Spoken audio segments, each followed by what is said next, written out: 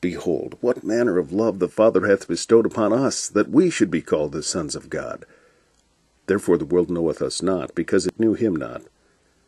Beloved, now are we the sons of God, and it doth not yet appear what we shall be.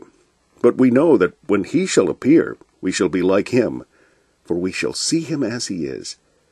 And every man that hath his hope in him purifieth himself, even as he is pure. Whosoever committeth sin transgresseth also the law, for sin is the transgression of the law.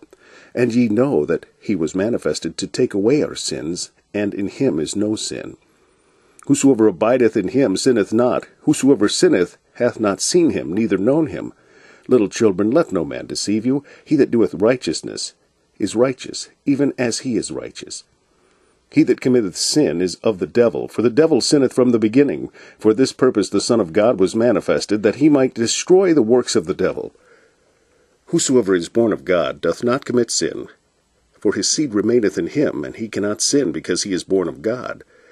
In this the children of God are manifest, and the children of the devil. Whosoever doeth not righteousness is not of God, neither he that loveth not his brother. For this is the message that ye heard from the beginning, that we should love one another. Not as Cain, who was of that wicked one, and slew his brother. And wherefore slew he him? Because his own works were evil, and his brother's righteous. Marvel not, my brethren, if the world hate you. We know that we have passed from death unto life, because we love the brethren. He that loveth not his brother abideth in death. Whosoever hateth his brother is a murderer, and ye know that no murderer hath eternal life abiding in him. Hereby perceive we the love of God, because he laid down his life for us, and we ought to lay down our lives for the brethren.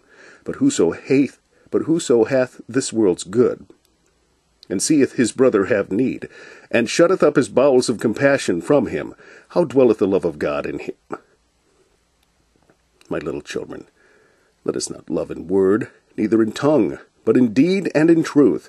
And hereby we know that we are of the truth, and shall assure our hearts before him. For if our heart condemn us, God is greater than our heart, and knoweth all things. Beloved, if our heart condemn us not, then have we confidence toward God. And whatsoever we ask, we receive of him, because we keep his commandments, and do those things that are pleasing in his sight. And this is his commandment, that we should believe on the name of his Son, Jesus Christ, and love one another as he gave us commandment.